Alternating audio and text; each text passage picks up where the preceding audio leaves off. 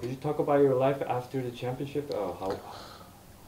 Well, for me, it was hard a little bit. Little bit, I was a little bit disappointed the way it ended, but with me, everything happened for a reason, so I have to respect that. I'm relaxed now. I got treatment for my hamstrings. It's gonna take 1 month to get better. So right now, I'm just trying to relax, do a few sponsorship tours, and vacation as much as possible. How did you manage yourself? I think there are times that you might feel depressed or sad or. I think for me, initially it was hard because I always tried to please other people. When I was younger, I always wanted to make my family and my country proud.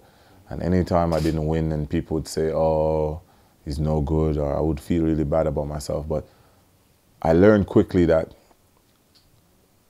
the fact is I'm doing this for myself. That's the first thing. And I try to explain to a lot of athletes that you're doing this for yourself first. Everything comes after that. You have to always remember as an athlete that there will be bad times. You know what I mean? And you can't listen to all the negative things around you. You have to listen to your team, the people that support you and say, listen, you're going to do better, you're going to get back and stuff like that. So it's hard, but you have to be strong and know. But the key thing is remember that you're doing this for yourself first. Everybody, the country, your family, your friends, everybody comes after you. You're doing this for yourself. Yeah. How big a deal for a sprinter to run under 10 seconds? I think if the field is running, if you're winning, and you're not running 10 seconds, then it's fine. But if you're not winning and not running under 10 seconds, then you have to work harder to get under 10 seconds. That's how I see it, because at the end of the day, if you're competing, it's all about winning. So if you can win and you run 10-1, it's fine, you know what I mean? Yeah, so it's all about what it takes to win. Give one technical advice to kids. What will you do? What Technical advice. What would I say? Do a lot of core work. That's one.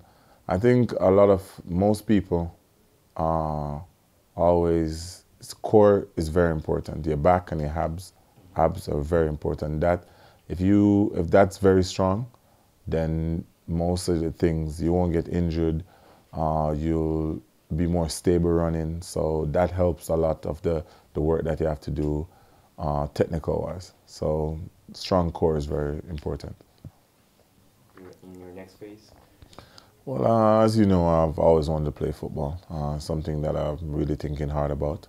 So after my hamstring heals, I think I might try to get some trials with some different teams. We'll see.